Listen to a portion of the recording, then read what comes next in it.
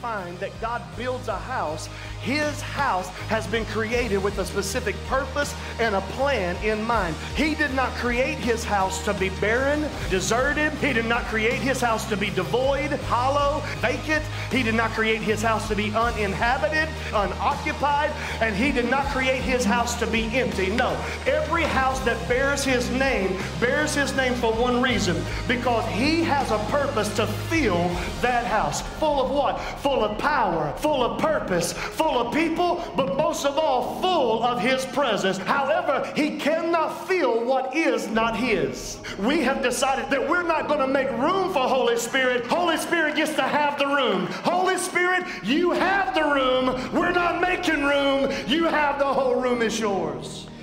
Anybody feel that way this morning? Give God a praise in the place today. Come on, let's give God praise in the place today. Hallelujah. You have the room, Holy Spirit. Holy Spirit, have the room. Let's stand with me all over the room. Stand with me all over the room. Stand with me. Come on, I'm going to give you a reason to praise Him. You ready? Last Sunday, we began to pray and we began to prophesy and declare over 2 people that were in ICU. You remember that? Yesterday, last Sunday at the 11 o'clock and the 9 o'clock service. God, in the name of Jesus, do something in Randy Barfield's life. Do something in Jennifer Ressler's life. They said that she'd never come out of ICU. She's sitting right here on the second row today. Come on. Come on, sitting on the second row, they said she'll never come out. They said if she got on a ventilator, it'd kill her. She needed to be on the ventilator to stay alive. And look at her sitting on the second row. Come on, we got a reason to give God a praise in this place today. Hallelujah. He is good all the time and all the time. Coming out of the hospital and in church in 7 days. Looky, sooky. God is good. Somebody give Him a praise. Amen. He's still a miracle worker. So we just say finish the work in Randy Barfield in the name of Jesus. We say complete that work. Live and not die to declare the works of the Lord. We say turn the oxygen level around so that it may be a testimony time after time and time again. In Jesus' name, we stand according to your word, your will, and your promise over his life. Somebody just praise him right now for what he's doing in Jesus' name. Amen. Amen. You could be seated in the presence of the Lord. I come walking in. I've been battling a cold, so it's hard for me. I worship in my office and then come in here because I don't want to cough and get you all freaked out. Or I do want to freak you out, but not because I'm coughing. But so it's hard for me to be in my office worshiping by myself and then slide in to slide up just because of this little tickle in my throat, this cough. But as soon as I walked in, JB said, hey, you know Jennifer Russell sitting on the second row. I just about tore the whole back wall up because I didn't know. Hallelujah. I mean, I know he can do it, but it's another thing to see it happen. Amen. So we praise God for that, and we just say restored health in Jesus' name. We say greater and more and more. Your latter be greater than the. Just thank Him for what He got you out of, but praise God for what He's taking you into. Somebody say amen. Amen. If you have your Bibles, turn with me to the Gospel of Luke chapter 2. Gospel of Luke chapter 2. That's where we're going to be today. While you're turning there, Merry Christmas. Merry Christmas. It's a good time of the year. Amen. It is the reason we're all here. Hallelujah. Without a cross, there would be no Christmas, but I thank God for the Christmas child that was given to us. Amen. Listen, over the past few months, we've been talking over and over again about not backing up and making sure that we're doing the things necessary that we need to do. And so many times I will get focused on what we're doing and move on because I'm a visionary leader by nature, that I don't take the time to celebrate. And I just want to give you a little update. There are some Christmases that are happening around the world today because of your faithfulness and your generosity, your ability to steward what God has given you, and then entrusting us to steward what God has given through you to Him and His storehouse. Talk a little bit more about that next Sunday. But I just wanted to give you an update as we move into this Christmas season. We celebrate Christmas. Of just 3 things. I've got videos coming in January that I'll show you. They'll thank you personally for that through videos. But in this Christmas season, I thought it would be important just to let you know what you're doing, what we're doing as a church family to be a blessing. I thank God for church. But church is not built to be inside the 4 walls. If the sum total of your church experience is what happens in here, you have missed the point of why he created church. Come on, we've been built to be a blessing. And I thank God we should come in here to celebrate what he has done and anticipate what he is doing. But he sent us out as ambassadors into the kingdom. And our job is to be his light outside of these walls. Amen. So what good is it to have a knock them down, drag them out, shout them service if it never shows up in the lives of the people that he's put us in? And so on behalf of your generosity and your ability to steward what God's given you and then us steward, I just want to tell you about three. Number one is Paula Clark in Honduras. We have a ministry there, a missionary out of our church. Her name is Paula Clark, Just One Ministry. And in the name of soccer, football there, in the name of soccer, she goes in and she's created sports programs. And it is her inroad into giving them Jesus. We've seen dozens and hundreds of kids over the last couple of years be won to Jesus through a soccer ball. Hallelujah. She's there. Well, with COVID in our area in North Carolina, we have inconveniences and a couple places are closed. Well, there the entire nation is shut down. There's nothing happening. And in the middle of this corona situation, they've actually had 2 devastating hurricanes. And it has wiped out everything, made people very desperate. And actually, she has been burglarized and robbed, the ministry, the whole 9 yards, unbeknownst to me. I felt prompted of the Lord about 4 or 5 weeks ago to send an offering to our missionary, just prompted by the Lord. And she received the inbox. She emailed me back, and it turned into like a Facebook audio message conversation or whatever, where she just began to cry. She said, PG, you don't understand. We had no place to live. We have no things. We have no couches, and this is a miracle for us. To God be the glory for the great things he's doing in our life through there in Honduras. Another thing that I'm very passionate about is the Native Americans in our own nation. Now, I'm an Indian outlaw, half Cherokee and Choctaw. My baby, she's a Chippewa. She's a one of a kind. And actually, my grandmother's full-blooded Chippewa. And so I got a little bit, get me into the summer and you'll see it come out a little bit. Hallelujah. But my heart is for the Native Americans of our nation. And we're partnered with a ministry in the Dakotas and Montana. And I reached out to Bishop Kemp and I said, hey, what do you need? He said, well, the greatest need we have right now is our churches are open, but they cannot afford to be heated to minister. Now, we get ice with a little bit of sleet. This is the Dakotas. You understand? Okay, Montana, the Dakotas. And if you don't have heat, there's no need in coming. And so on behalf of you, we have paid in advance 5 churches heat bills for this winter months to make sure that our Native American brothers and sisters can worship together. Amen. I'm just letting you know what we're doing during this Christmas season, what you're doing in this Christmas season, maybe even beknownst to you. And then the last thing I'll just say before we get into the word today, we're partnered with a ministry called Every Nation Education. They're missionaries out of here as well. And the whole premise behind their mission is real simple. In the name of English education, they go into Muslim nations and they're winning people in droves to Jesus. And they can't go into Muslim nations and say, hey, we're going to be Christians. So they do it. They say, we're going to educate. We're going to teach English. We're going to do these things, educate the people. And in the name of education, they are infusing Jesus. And we're watching radical Muslims be changed over and over and over again. Well, the Lord just opened the door for them to be in Bosnia. And they're actually connected on the border. It's Kazakhstan or something like that. I can't remember off the top of my head. But it's right there, and there is severe oppression happening with one of the nations, and families are fleeing the oppression that they're having, and they're literally in the middle of the night just grabbing their children, and they're running. And in this area, we're not talking about Honduras or, South America where it's paradise and there's a lot of warmth. In the freezing snow, there are refugee camps of thousands of people that are barefoot because they were literally running for their lives. Holy Spirit spoke to me and said, sow a seed into that ministry on behalf of Judah Church about 4 or 5 weeks ago. And Matthew calls me, sends me a video crying. He says, Pastor, you have no idea. I'm looking at the devastation with thousands of people, and they're all barefoot in the snow just trying to get away from oppression. We're stuck in line at Starbucks, and we feel oppressed. Come on, they're barefoot in the snow trying to flee oppression, living in refugee camps.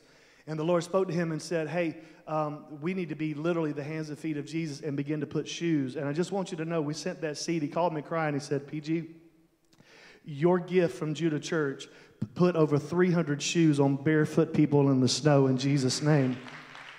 And so to God be the glory for that. So we just say, Lord, we'll be more and we'll do more and we'll sow more. As you said, let us be a Holy Ghost conduit for you in the highways and the hedges. We praise you for what you have done, but we declare and decree that the best is yet to come in Jesus' name. Somebody ought to just give him praise for people you're going to be thanked by that you don't even know yet when we get to eternity. Amen. Amen. We're in Luke chapter 2 in the series Full House. I was actually, those of you that know me, I plan a year in advance with messages and things like that. But the Lord this week really just shifted my message today. And so I'm much less prepared, but he is absolutely prepared. Amen. Than I normally am. But I feel like the message that I have today is spot on for where we are. And if the first service is any reflection of that, I believe it was a word in season, is a word in season for us in this season that we're in. I simply have a question for you this morning. Are you joyful? Am I joyful? We're in Luke chapter 2, where we're going to read the story of the shepherds here in just a moment.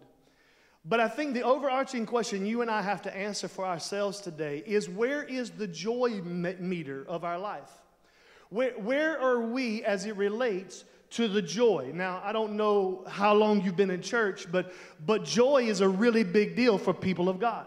As a matter of fact, we would say joy to the world, the Lord has come. We would sing, joyful, joyful, we adore thee. As a matter of fact, when we were kids, we would have the joy, joy, joy, joy down in our hearts. Where? Down in my heart. And the peace, I couldn't say it back when I was little, but the peace that passeth understanding down in my heart. Down in my heart where? To stay. Because there is something about an abiding joy that should happen in the lives of every believer. As a matter of fact, he said in John chapter 5, verse number 9, that as the Father loved me, I also have loved you. To the degree that my Father loves me, Jesus says, is to the degree I love you. Now watch this. Abide in my love. In other words, I love you, but you have the choice to live in it or not. And most of us receive the love but never abide there, because we bump into it on Sunday or we bump into it in crisis, but the desire of God is for you and for me to abide in his love. Watch verse 10. For if you keep my commandments, you will abide in my love. See, the commandments God gives us is not to keep us from fun. The commandments that God gives us is to keep us in love. There is a world of difference in my marriage when I do not cheat on her because I have to, versus the ability to demonstrate my love to her by the fact that I am remaining faithful and I am remaining pure. Do you understand? I can do it for law's sake or I can do it for love's sake. But the reason why we walk in that love is so that I can remain abiding in that love. Now, I married a northerner. So number one, if that ever was to go down, I would not be alive. Every northern woman, hallelujah, amen, cut you in the name of Jesus. Praise the Lord. But for us, watch this, it's not a matter of have to, it is a matter of get to. I get to be faithful to her because there is a love that she has given to me that supersedes any love I've ever had before. That was a great place for every married man to say amen, reach over, pat her on the hiney end. Hallelujah. There's a world of difference. Watch this. But if you keep my commands, you will abide. The moment I break that, I lose the abiding love. Do you see it? I'm going to try to make it very practical today. For I love you and abide in my love. Keep my commands and you will abide in my love. Watch this. Just as I have kept my Father's commands and abide in his love. Look at verse 11. These things I have spoken to you, here it is, that my joy may remain in you and that your joy may be. Abide in my love, and I will infuse my joy into your life. And I have so much joy that your joy will be. You can't handle how much joy I have. But if you'll abide in my love, I'm going to release my joy, and your joy will be full. So let me ask you a question this morning. Where's your joy level? If we were to look at your life and gauge the joy range, where are you at on the joy status? Where is your life on the joy? Are you on E? Are you on a quarter of a tank, a half a tank, an eighth of a tank? Maybe you're riding the fumes of joy because of the issues of our life and the situations we're in. The question is, what is it about our life that has now sucked the joy from us, that has removed us from the stanchion and the place that God has decreed you and me to be as it relates to our joy? Here's what I found. Most people mistake joy for happiness. Yeah. Watch this. But the fruit of the Spirit is love and joy. Joy is a fruit of the Spirit, not an emotion of my situation. See, I can be in seasons of great difficulty, yet have an abiding joy. Even if I'm not happy, I can still have my joy. Let me give it to you in the text. For the joy that was set before Jesus, he endured the cross, despising the shame of the moment. Here he is unhappy with the cross, but for the joy that was set before him, he endured the season he's in. Most of us are only full of happiness, yet we're talking about our joy. Hear me. Happiness is an emotion. I'm not asking you, are you emotionally prepared for this week? The question is, do you have the joy down in your heart? And is it there to stay on full? This is so important to God that Paul wrote to the church in Romans chapter 14, verse 17. He says, look, the kingdom of God is not a bunch of eating and drinking. It's not a bunch of hanging out and partying and doing all this stuff. There's places for all of that. But the kingdom, it's not about meat and drink, but watch this. The kingdom is about righteousness and peace, and here it is, joy in the Holy Ghost. I'm giving it to you now, prepositional phrase, in the Holy Spirit. Most people are trying to find joy. Joy is in the Holy Spirit. Most people are trying to figure out where joy is not in your favorite football team. It's not in your favorite basketball team. It's not in your championship. It's not in your 401k. It's not in whether you got a man. It's whether you want a new man. It's not in whether you got the money, whether you got the raise, whether you got the stuff. No, joy is found in the Holy Ghost. I love my wife, but my joy is not in her. It comes from the one that joy has been given from. So even if we are fragmented, I can still hold my joy. Because joy is in the Holy Spirit. But if I don't have him, it's hard for me to find it that he brings. You know, in the season, it's always so funny to me. I get cracked up in the season because really, really religious people will say some really stupid things. Don't you love stupid Christian sayings? Am I the only one? I love them. Just crack me up. That this is the season. Bless God, we're going to keep Christ in Christmas. We're going to keep the Christ in Christmas. And I'm thinking, if we would keep the Christ in Christian, we wouldn't have to worry about whether he'd show up in Christmas. There's a whole lot of people that are Christians, and you can't find Jesus anywhere. January through November, but now that we're in December, we won't keep Christ in Christmas. Right beside Santa and a reindeer with a runny nose. And we wonder why our kids are so confused. Because we have removed the Christ in Christian. Can't nobody see him in us every day except one day a year. I believe with all of my heart, ladies and gentlemen, that one of the reasons why the church, the people of God, the beloved, have such little joy is because we're looking for the emotion of happiness, asking it for it to be a deep work of spiritual joy in our life. And all of that was introduction for a really short message. In Luke chapter 2, verse number 8, the Bible says that there were shepherds abiding in a field. They were watching over their flock by night. Shepherds. They were the lowliest of the lows. Listen, you did not have to be educated. You did not have to have a pedigree. If you just wanted to work, this was the lowest occupation of the day. The shepherds was the lowest of the low. You didn't have to be smart. You didn't have to have any kind of intellect. This was entry-level pay, entry-level job. All you had to do was sit and stay awake. Let the sheep do their thing, and you just stay awake. It was the lowliest of the lows, and they were there abiding in the field. And the Bible says in verse 9 that an angel of the Lord showed and appeared to them and stood before them. And the glory of the Lord shone around them. Watch this. And they were greatly afraid. It's an entry-level job, but heaven has now come to the lowest person in their station.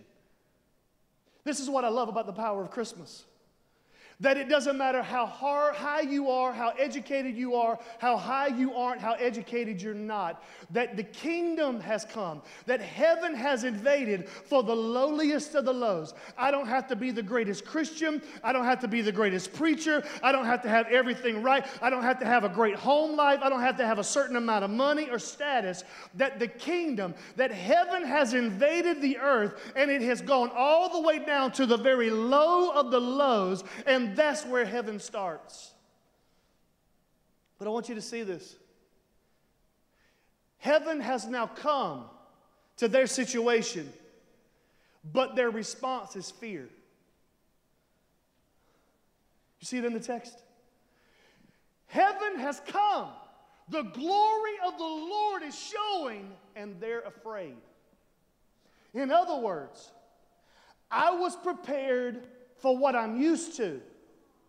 But something has now happened that I'm not used to, and the natural reaction was, I'm not sure if I want this. I'm not sure that this is the kind of experience I want to have. I mean, I just came in, I want to mess with the sheep, I want to kind of sleep, I want to hang out with my fellas, I want to do what I need to do, I need to get my paycheck.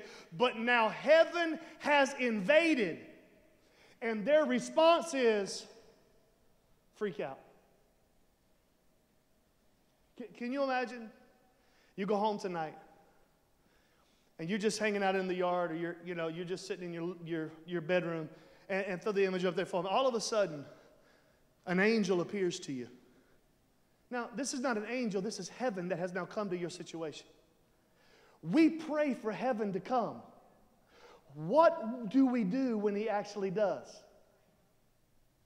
See, we keep spiritual things spiritual, and we keep natural things natural, and we ask the spiritual things to invade the natural area, but when the spiritual things does, most often we get afraid of it because we can't imagine he actually did it. They're minding their own business, they're asking for God to do something new, and now he's done it, and they're afraid. And I love God. Because God didn't say, hey, are you afraid? Now, if I was this, I'd try to freak people out because that's just what I love to do. Anybody else like to scare people? I love to scare people. It's one of my favorite things. I will, in the middle of the night, I will go outside of my house and stick my face in the window while she's trying to wash dishes or something. And I will open my eyes because she's a discerner, so she can feel me looking at her, all to make her scream. It is one of the joys of my life. If you come to my house, I have my master bedroom is right beside the downstairs, up and down. And so I will stand on the side and have her in the living room call the kids to come down from upstairs. Just so when they come, I have this cat sound. I will do that, and I will as loud as I possibly can. Every one of them fall up the steps in fear, and they know it's coming, but they can't stop it. It is one of the joys of my life to make people panic. Pray for me, your weaker brother.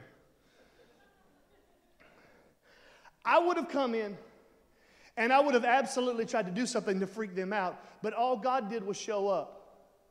But he showed up and he acknowledged and recognized what they were in, in spite of just acknowledging what he was doing. And he looks at them in verse 10 and he says, hey, don't be afraid.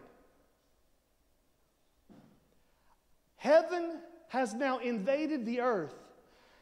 I can tell you're living in great fear, but don't be afraid.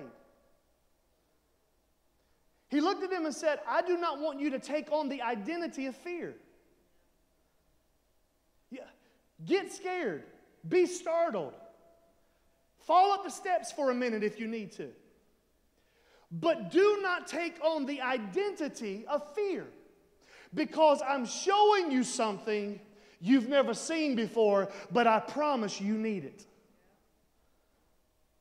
So don't become identified in your fear of the worst case scenario, because heaven has come. It's freaking you out. Freak out, but don't become identified in fear.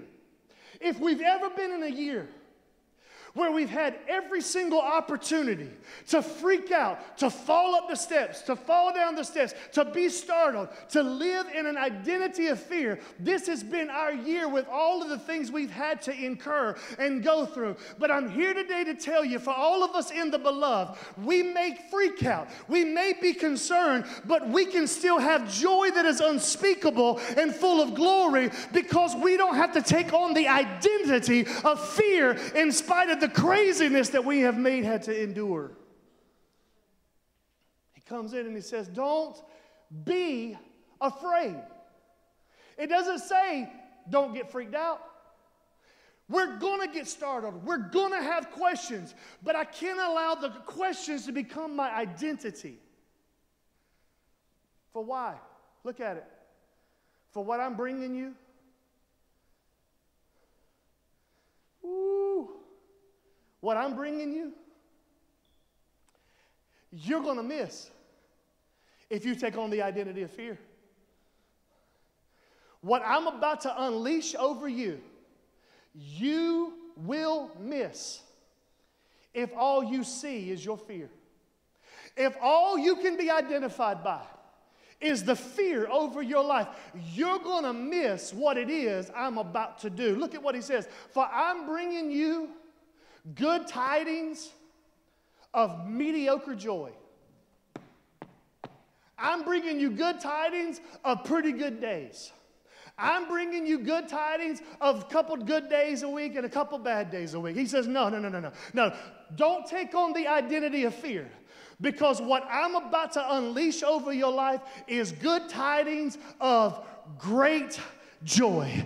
That there is something that heaven is about to release that is not just good for you, it is great for you. I'm telling you, it's so great because I'm great and I'm greatly to be praised. And God is saying, I'm about to release great joy on the inside of your life. I don't care how hard March was, how hard February was, how hard June was, July, August, September, October, November, or even December. No, I'm telling you, don't take on the identity of fear, because great joy is your portion. I'm not talking about get by joy. I'm not talking about have a good week joy. I'm not talking about just pay your bills for a week joy, but I'm talking about great joy. Joy that is unspeakable and full of glory. That even in unhappy times, even in difficult seasons, that there is an abiding joy that rests down on the inside, and we're living full of joy when everybody else is walking full of fear.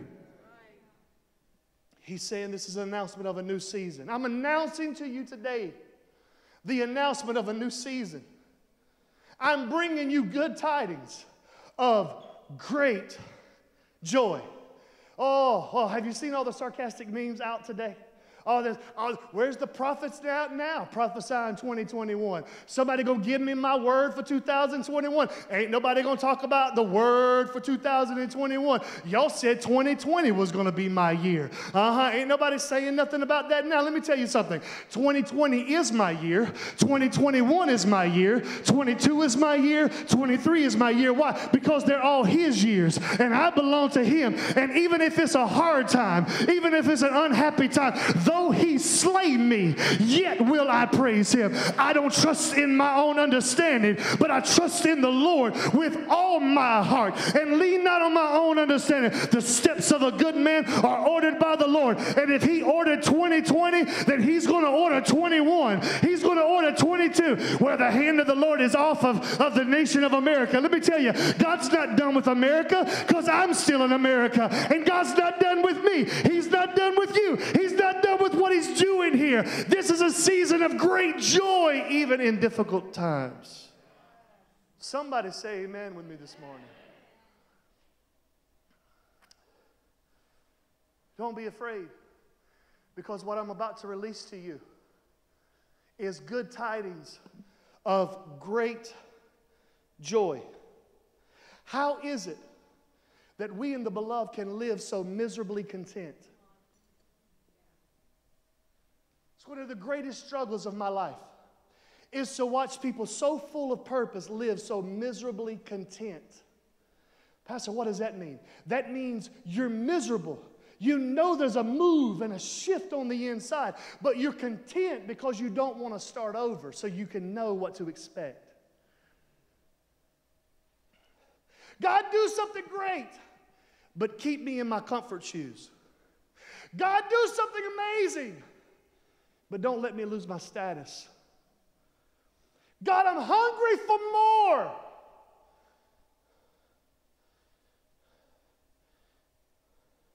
But I don't want to have to struggle to get there. I bring to you good tidings of great joy. Watch this. For born this day of the seed of David is a Savior, which is Christ the Lord. Look at verse 12.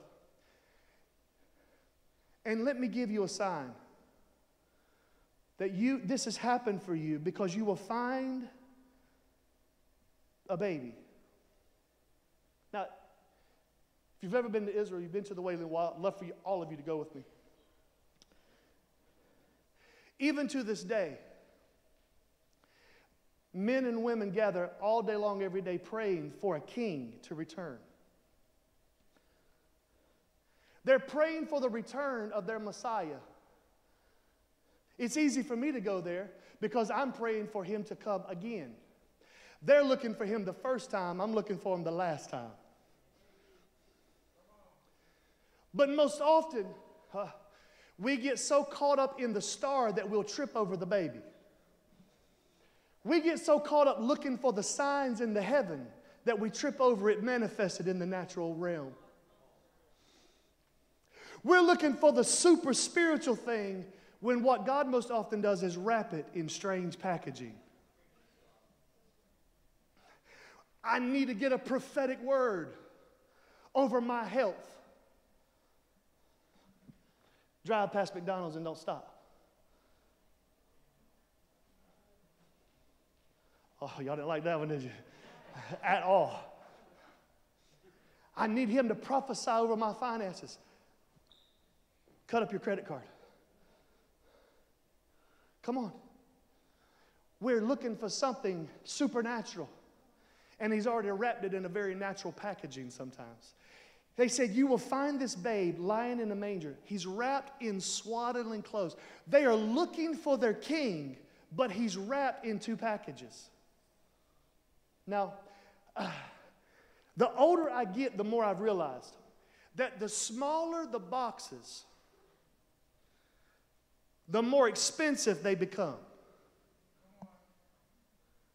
When I was a kid, I want big boxes. I like big boxes, and I cannot lie.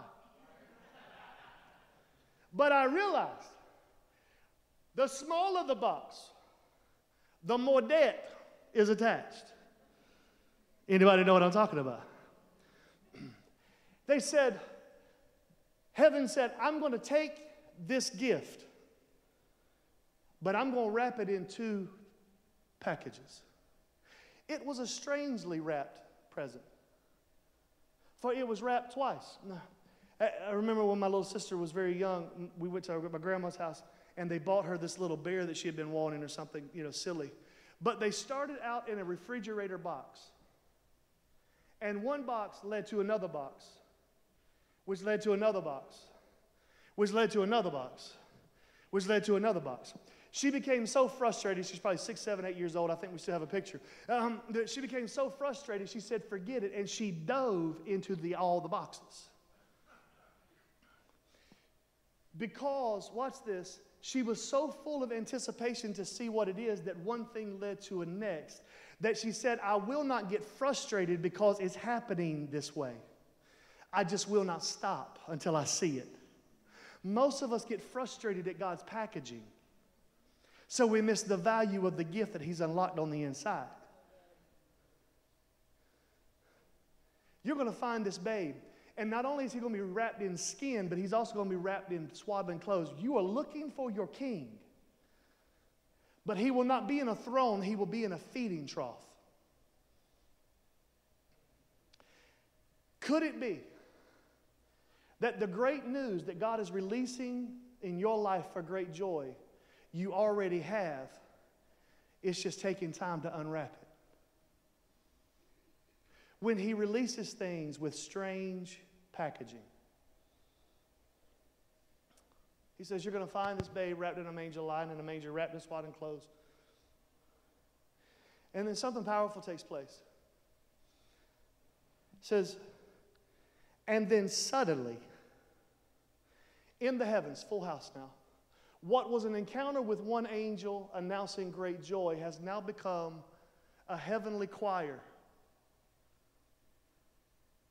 with a cool arrangement, church like you've never seen, for the lowliest of the lows, singing one song, glory to God in the highest, and on earth, peace, goodwill towards men. Watch this. Heaven is singing a song over the natural realm of what the natural realm is now receiving.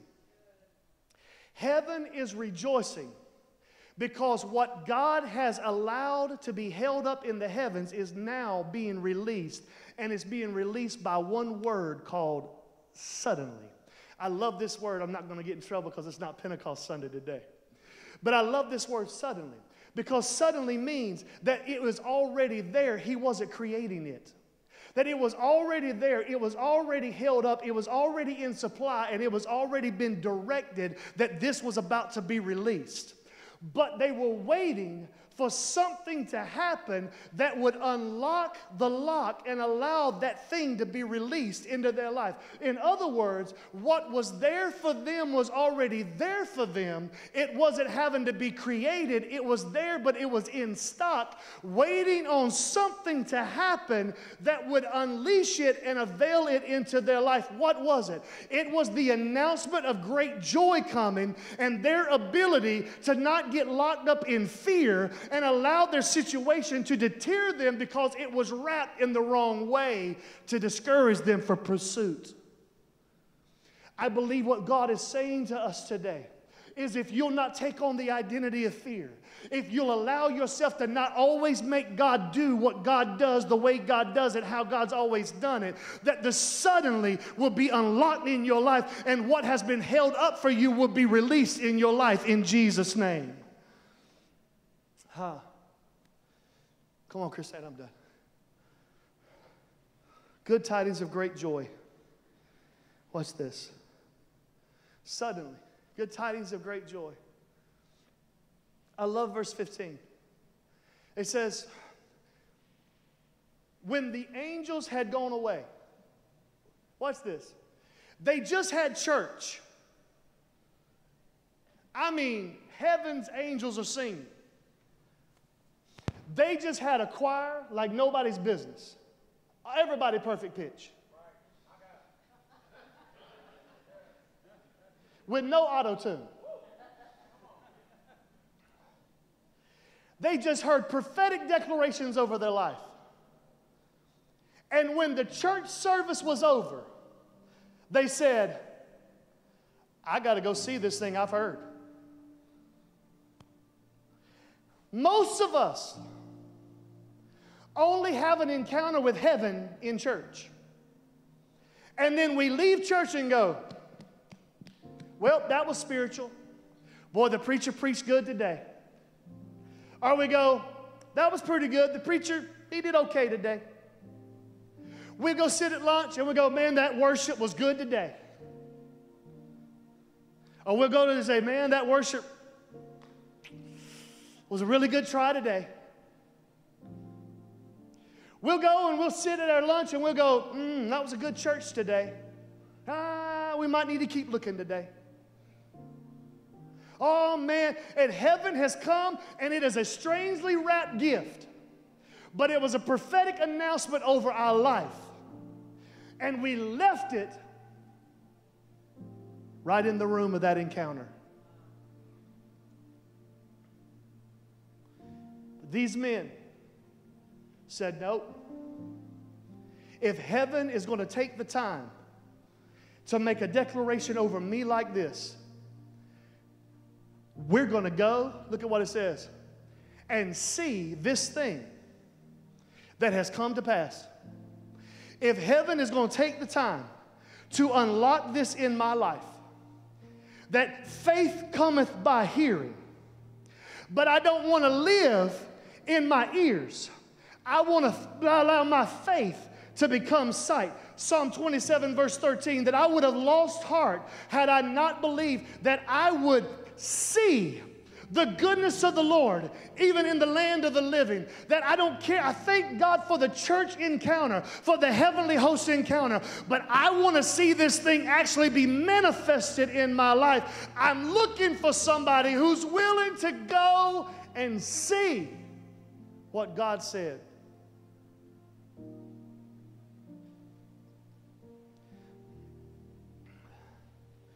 They're standing in the field. And if you ever go to Israel, I'd love for you to go with me.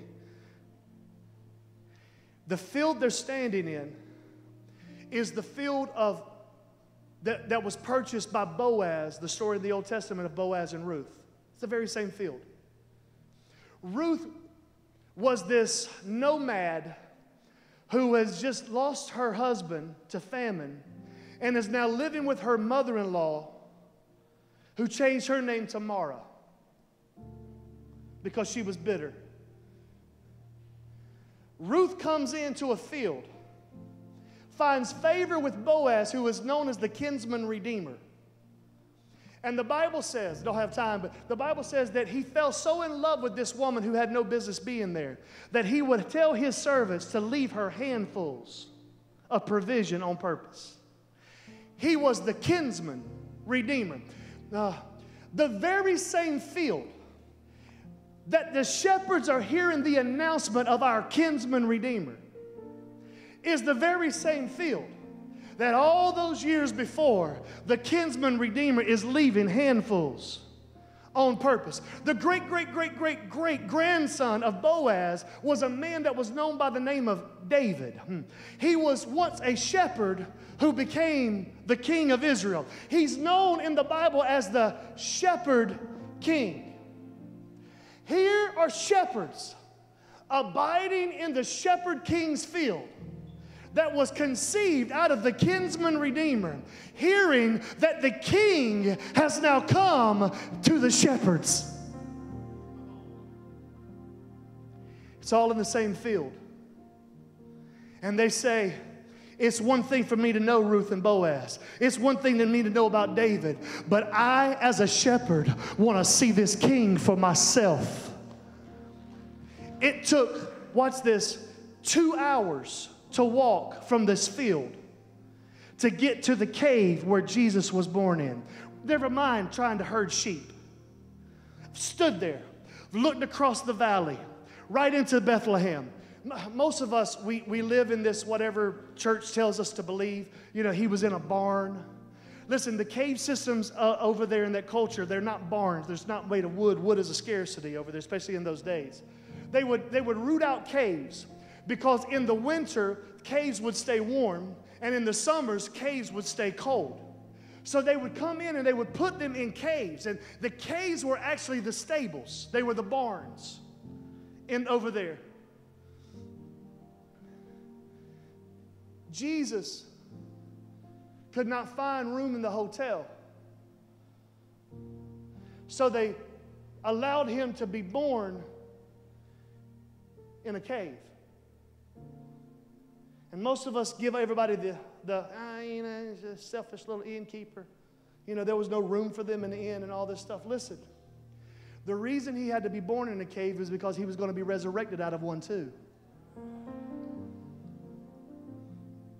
He started in a cave, and then we started out of one. Don't get caught up in the semantics. This particular cave, do you have that image for me? This particular cave system is known as the Tower of the Flocks. Do you have that image? It's known as the Tower of the Flocks. That's not it. It's known as the Tower of the Flocks. Watch this. Every lamb that would be born, that could be qualified to be spotless, to be taken to the temple in Jerusalem, to be killed on the altar for the sacrifice of the sins of people, were born and then brought to this place in Bethlehem called the Tower of the Flocks. Only the pure lambs got to make it into the caving system of the Tower of the Flocks, because these would be grown and cultivated to be sacrificial lambs for redemption. The very same place that all of these lambs have been brought all of these years is the very same caving system where for unto us a child has been born and a son has been given, and the government would be upon his shoulders, and his name shall be called Wonderful, Counselor, Mighty God, Everlasting Father, and the Prince of Peace. And he was born in the place where all the sacrificial lambs were taken. And you wonder why I love the Bible. It all lines up.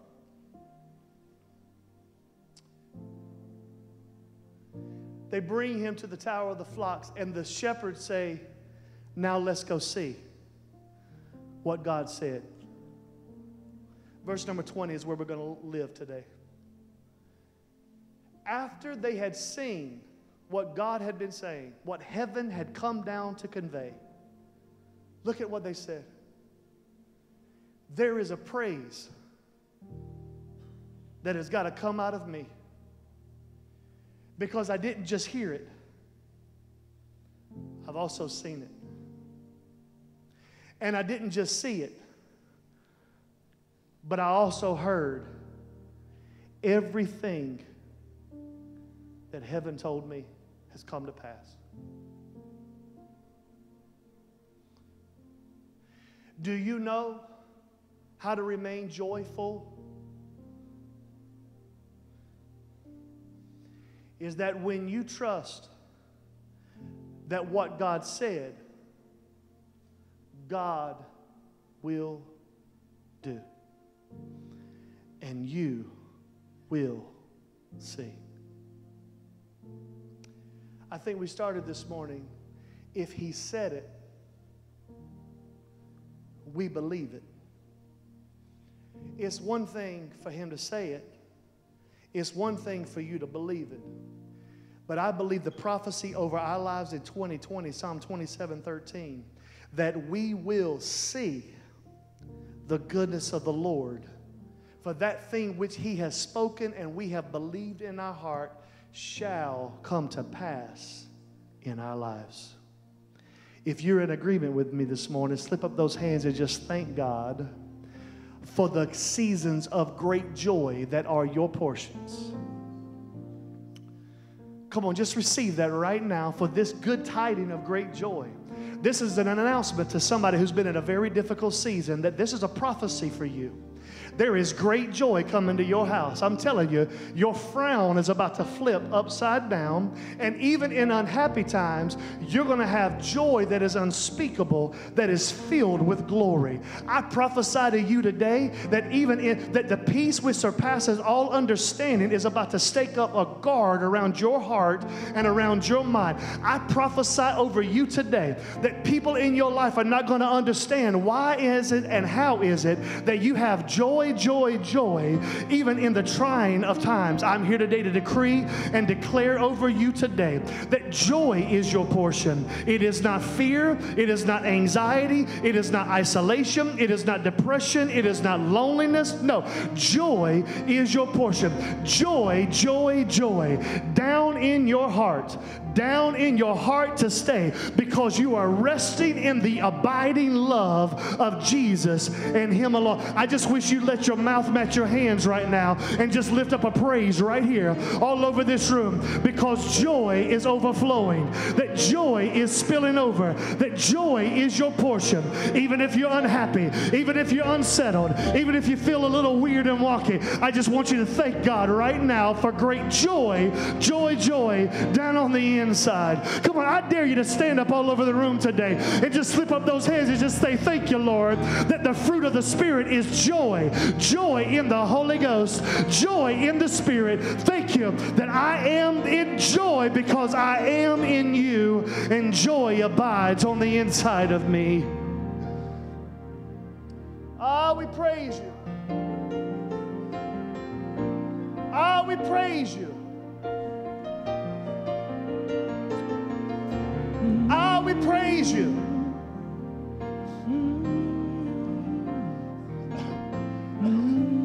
Listen, I got just a moment. Katie was talking about her mom, Lisa, that was in ICU, that had pneumonia and the sepsis and all that was going on in her life. I talked to her earlier this week. She sent me a text and told me I still have permission. And I talked to her on the phone earlier this week. And I said, Lisa, tell me the challenge of being in ICU. And this is, my heart has been really praying for Randy. She said, Pastor, it was the hardest thing I've ever gone through. She said, because while I'm listening for the voice of God to say I would live and not die, I'm listening to death happen all around me in the ICU. She said, I would hear a man talk to his family on Thursday, and by Friday morning, they're putting a sheet over him and wheeling him out. He had died. She said, so while I'm living in great faith, I'm seeing in the natural opportunities to be afraid, and it's scaring me because I trust the Lord, but everything in my world in this ICU is speaking contrary to the life of what it is that I believe God's had for me. I said, Lisa, I can't even imagine. I said, what did you do? She said, Pastor, I'd love to say I made this up, but this is just too good. She said, Pastor, I don't know what it was, but I kept saying, the joy of the Lord is my strength. The joy of the Lord is my strength. The joy of I'm going to get out of here so I can walk in the power of God, because the joy of the Lord is my strength. As my days are, so my strength shall be. She said, before too long, it turned into a worship song right there in the ICU, that the joy, joy, joy, joy, joy of the Lord is my strength. What are you saying? I'm saying I don't care how bad it looks. I don't care how lonely it looks. I don't care how just crazy it looks. The joy of the Lord will be your strength today. How's your joy meter? Somebody prophesy joy over your life today.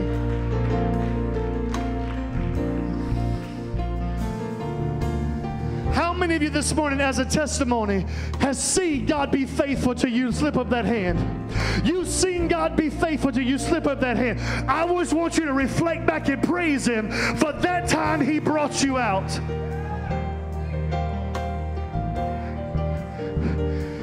Now, if He was faithful then, He'll be faithful now. And I dare you to praise Him for what it is that He's about to take you through. I've seen Him do it before, and I'll see Him do it again. Somebody lift up a praise. I see you move, yeah, you move the mountains, and I believe, hey, I'll see you do it again. You made a way when there was no way, and I believe, oh yeah, I'll see. Come on, if you feel that way, tell Him. Say, I see you move, I see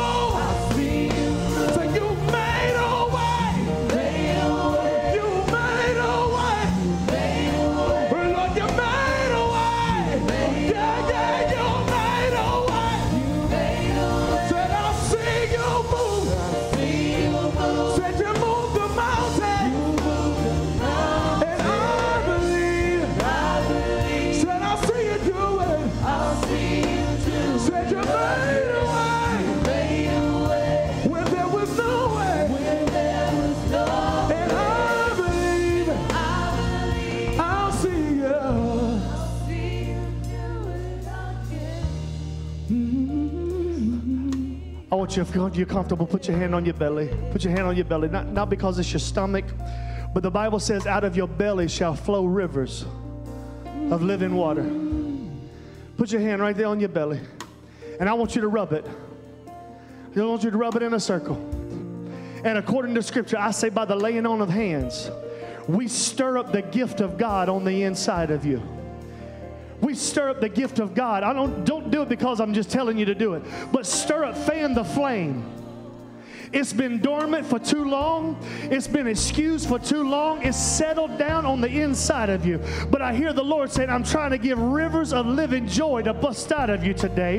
And I say, stir up, by the laying on of hands, stir up the gift of God on the inside of you. That gift that has been given to you as a child before you were conceived in your mother's womb. We stir it up in the name of Jesus. Living water, living joy, living water, living joy. Head, not the tail. Above, not beneath. Not afraid, not full of anxiety, not full of fear, not isolated, not lonely, not weary, not broken, not victimized. You are more than a conqueror. Joy is your portion. It's your portion. Somebody give him a praise for great joy that's on the way. That's a suddenly for somebody. Give him a praise for great joy that is on the way.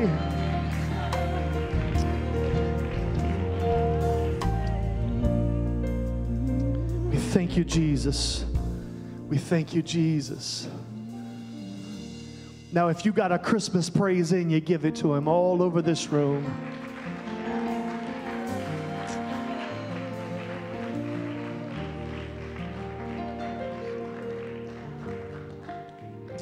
Nick, run to Isaiah 9:6. I can't move past this moment. And his name shall be called Wonderful. Today, if you've been wondering if God's in your life, I heard the Lord say, I'm wonderful. Shake us again, God. Surprise us again. For every stagnant believer that thinks because they've been with you for a few minutes, they know all that you are. Become wonderful again. If you're in this room this morning, you're watching and you're trying to make decisions, I pray that the counselor would come into your life. The Holy Spirit would come right now, and he would provide direction and inspiration for you. Wonderful counselor, mighty. For those of you that are in weak seasons, you're in a weak place, you're in a struggling place, you're in a weary place, you're in a low place, you don't feel like you have the strength. I pray that the mighty God would show up, the warring God, the warrior God would show up in the strength of his might. It's not by your might, it's not by your power, but it comes by the Spirit of the sovereign Lord over your life. And I pray for the wind of the Spirit to blow into your life in Jesus' name, who is God, who is the God of this age. Not only the God of this age, but everlasting. For those of you that feel like it's being fizzled out, it's being faded out, I heard the Lord say there is an everlastingness that is coming in this moment. For those of you that have struggled with identity because of parental relationships and dysfunctions, I pray that the father to the fatherless, the mother to the motherless would be unlocked in your life in this season. Everlasting Father and the Prince of Peace. For every person that has been in a storm, for every person that has had to struggle to hold their peace, the Prince of Peace is taking his place over top of the turbulence of your life right now in the name of Jesus, because Christ is with us. We thank you for it in Jesus' name. In Jesus' name. Somebody one last time give him the ovation of the morning.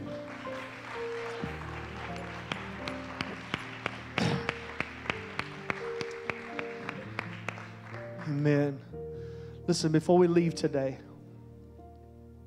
two things. Number one, Merry Christmas. I pray that this is the greatest Christmas of great joy that you've ever had, not because of what's under the tree, but because who got off of the tree. Come on. If your joy is contingent upon what's under the tree, you've missed the point of this season. That was free. Number one, Merry Christmas. And I pray that you are a Merry Christian. Number two, before we leave today, I want to give you the opportunity to be a miracle, tangibly. You saw 2 U-Haul trucks sitting out there in the parking lot. I talked about this last week, right after this service, at 12:45. We're going to leave, hopefully. We had a house fire of a family. How many kids do they have? 4? They have 3 children. Had a house fire a couple months ago. Pastor Mac has been driving point on this. And they lost everything, their vehicles, the whole 9 yards. We have an apartment full of furniture that we need to go pick up and bring to a storage unit to prepare them for, as they're building, they have this stuff ready. And then those of you that know, we partner with Human Coalition, which is an agency here in our city for women who have the courage to choose life and not abortion. With this particular family that we sponsored, they had an apartment fire as well, and they need furniture. So there's actually 2 different directions we're going to go to pick up furniture to bring to a storage unit here close by the church. And maybe you can't afford to be a miracle financially, but you got a little bit of muscles. Or maybe you don't have a lot of muscles, but you have a really good hug. So you can love on these people, speak life over these people, or whatever, while we're all moving this furniture. It won't take, listen, you'll be in and out by 3 o'clock. I mentioned it last week. I know some of you are like, but I'm hungry. Listen, I got an extra mint. Hallelujah. You probably don't want this one, but I'll give you one. I will. And you have the opportunity to be literally a miracle for 2 families that have gone through house fires. Again, if the point of church is to come here and have heaven invade, but nothing changes out there, what's the point? I mean, really, what's the point? I'm not eternally preparing myself for the good old gospel ship. I want to load that joker up so we all get to go home together. And so I'm just inviting you to stay. Pastor Matt's going to drive the directions of the 2 vehicles, the 2 U-Haul trailers. You can follow behind us. We're all going to load it back up at the storage unit here. And I'm just providing an opportunity for you to literally be the hands and feet of Jesus today. What a miracle. You've already put shoes in snow-covered places. Those of you that support us financially at Judah, steward here. You've already provided heat for the entire winter months in the Dakotas. You've already provided a massive turnaround in the nation of Honduras today. You've heard those things. But I thank God for what He does around the world, but I also believe in taking care of Judea and Samaria. And I believe in world projects, but I also believe in home too. I don't want us to starve giving it all away. And so we have families in our church who want to be a blessing to. And we try to be balanced here in our approach and outreach. I just want to challenge you. I promise, be in and out 3 o'clock, very latest, if we have enough people. Now, if it's just me and my family, it's going to be a little bit longer. And I'm going to try not to pray bad things over you. I'm just kidding. In all seriousness, it's an opportunity for us to be a blessing and a miracle. Pastor Mac will be out there right by the U-Haul. She'll give you the slip of paper, the address. Maybe you can help us load, but you can't stay to unload. No problem. Awesome. Maybe you need, because of physical issues, you've got to go eat, but you'll meet us at the storage unit to unload. That is amazing. You don't have to do the whole thing. You can pick one or the other if you don't have the time because of it being a spare of the moment or last minute thing for you. But the greatest thing we can do is be a gift to someone else. Somebody say amen. And the furniture is already there. We've already heard it's there. We're going to go there to see it, and we're going to put it in the hands of people that have lost everything, but they said family. You can lose all your stuff, and thank God you still have family, and that's enough. Somebody say amen. That's what we're there to do. So maybe you can't, you're busy, you got a whole lot of things. No shame. I would never put a guilt trip on you unless it's offering time. It's just what good preachers do. That's why I never take up the offerings. And so I just want to pray over you before you leave today, if this is my last time seeing you before Christmas is over with. Father, thank you for great joy that is our portion. Thank you that peace is on earth and goodwill has been extended to all men. We receive that peace into our life, and now we extend it to people that have gone through great tragedy. I pray for every son and daughter in this room, for every father, for every mother, for every family member in this house, Lord, that this season would be a season of prophetic declarations of the great joy, even in unhappy times maybe. That great joy is still their portion to hold on to. according to your word in Deuteronomy 1:11, increase us 1,000 times more than what you are, and fulfill every single promise that you have given us. In the name of the Father, the freedom of the Son, the power of the Spirit of God, we say yes and amen. And Merry Christmas. God bless you. We love you today. Have an incredible rest of the week and have an awesome Christmas time. God bless you.